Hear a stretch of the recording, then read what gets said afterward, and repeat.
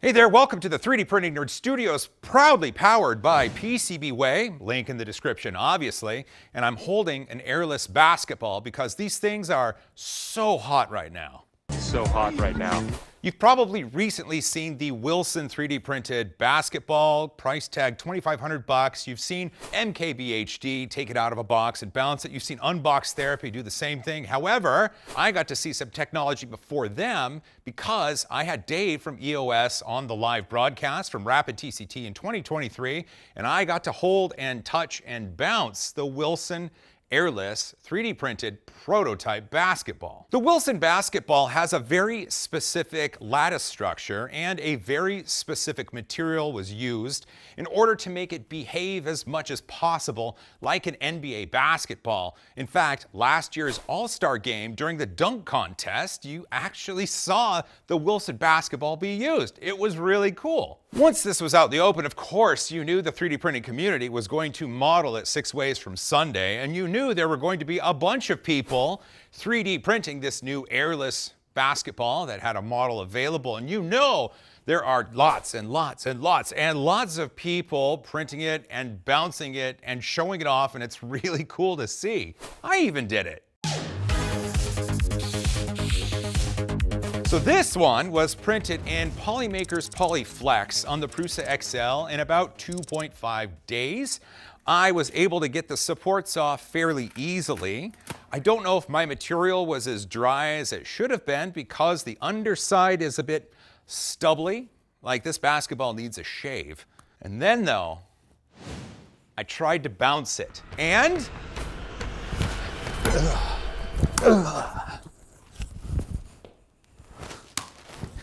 yeah. I took offense to that. No matter how hard I throw this or how high I drop this from, it just doesn't bounce.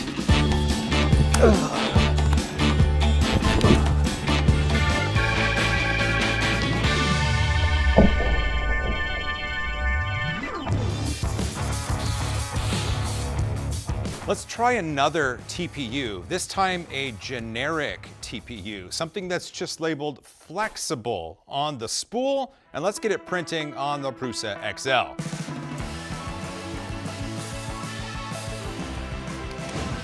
And here it is. This is a TPU printed on the Prusa XL in 2.5 days. It is generic white flexible.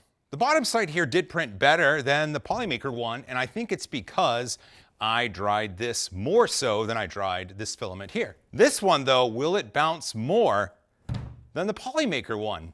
Let's find out. Ready? Yeah. Let's go. 3, 2, 1. It's the same, which means that no matter how hard I throw this at the ground, it's not gonna bounce back. You gotta be kidding me! Well, these are very similar in properties, so what if we tried PLA?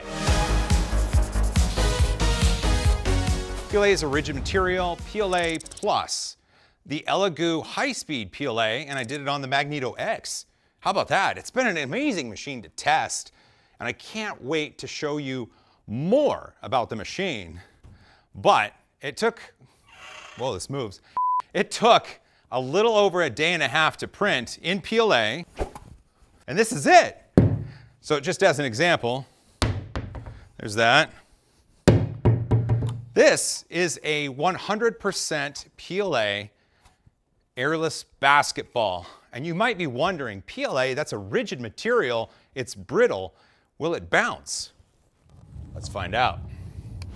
PLA 3D printed basketball, small bounce. Well, that's not bad. Larger bounce.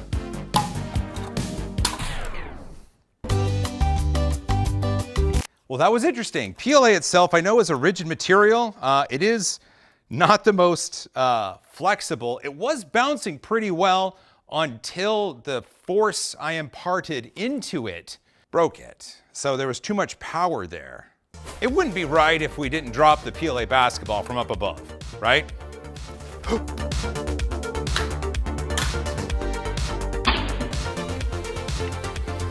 It actually bounced, and then it broke more. So, success. The science behind why these don't bounce much and this one bounced until it broke is actually fascinating. The material science behind this. And whenever I think of science, I of course think of Andrew from 3D Gloop. Andrew, what do you think? Hey Joel, I heard you wanted to talk about some science. Well, let's dive in. So we've got two 3D printed lattice balls using different materials. One bounces, and the other, well, it just kind of thuds against the ground no matter how hard you throw it. What we're dealing with here is essentially a set of physics problems called collisions. And since we live in the real world, we're dealing with inelastic collisions, or collisions where energy is lost to things like friction, heat, sound, and drag.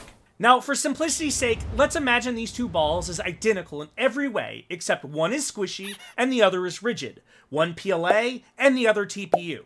Both are free to fall from the same given height and impact the same hard surface, like concrete. At the start of the fall, each ball has the same potential energy stored in it.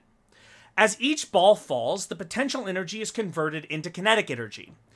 Once the ball impacts the surface, that kinetic energy is transformed, and our two balls behave very differently. But why? Well, each ball has a different coefficient of restitution. You can think of this as a measure of how efficiently the ball is at converting its kinetic energy back into potential energy and then re-releasing it after the collision. Or, more accurately, it's the ratio of relative velocity of separation after the collision to the relative velocity of approach before the collision. Andrew, dude, that's kind of a lot. Dude! Let's break it down a little bit more.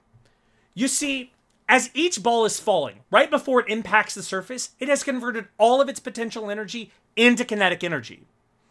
And during the collision, in an instant, all of that kinetic energy is now converted back into potential energy. So depending on how fast the ball was going, pretty much determines how violent this conversion is.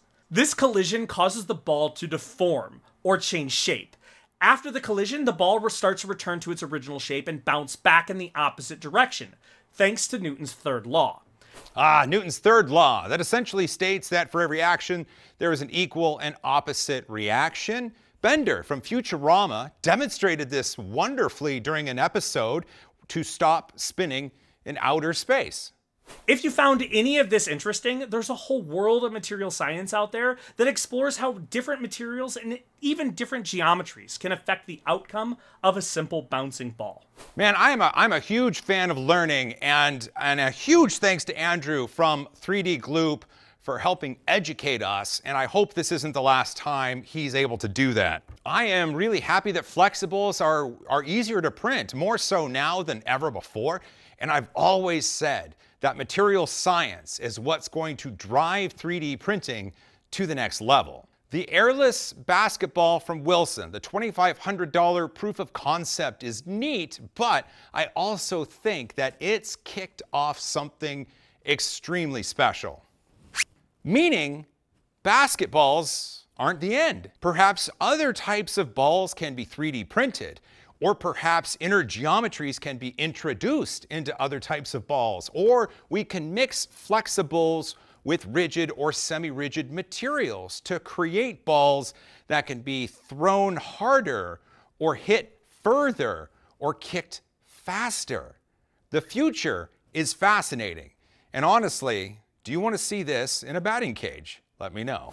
And just like that, we're at the end. I really love the idea of material science, and I really hope you do as well, because we're going to be diving more into this as the weeks go on. If you made it this far, you're awesome. Don't forget to hug each other more. Fight for a cause you believe in.